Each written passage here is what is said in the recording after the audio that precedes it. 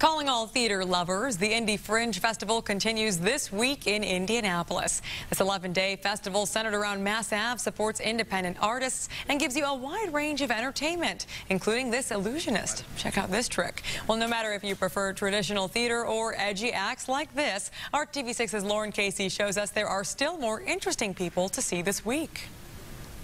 Welcome to the Indie Fringe box office here on Mass Ave. We still have another week left of the festival, and it's been almost a record year. Almost all the shows that they put on the schedule selling out, and this week we still have a number of awesome acts you can see, including one magician, former engineer, hailing all the way from Australia.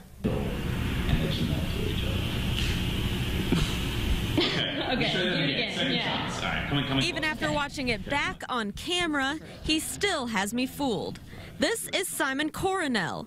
He grew up wanting to know how the world worked. He wanted to understand the universe. So he studied to become an engineer. But in college, he discovered a new hobby: magic.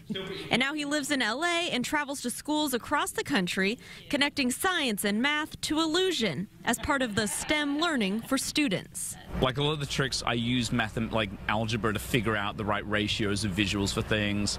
I use some like the chemistry and the physics to understand some things. And I suddenly realized, wow, you know, all these kids think that STEM means like being nerdy in a lab somewhere.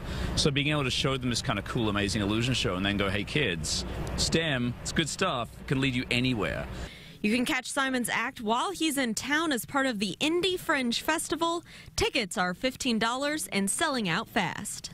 So again, there are a number of different acts you can see. If you have no clue what you want to see, just grab one of these flyers. They're all up and down Mass Ave. We also posted a link for you under the hot button section of the IndieChannel.com. Lauren Casey, RTV6.